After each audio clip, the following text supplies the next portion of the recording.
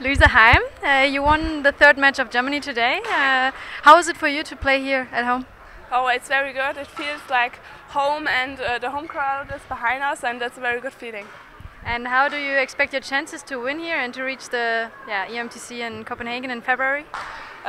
It's our goal. We want to win here, and yes, I think we have good chances. We are a good team, and yes, I hope we can do this. And the match in general, how would you summarize the match? I think it was good. In the beginning I struggled a little bit with the shuttles because it was very fast, but especially in the second set I feel very good.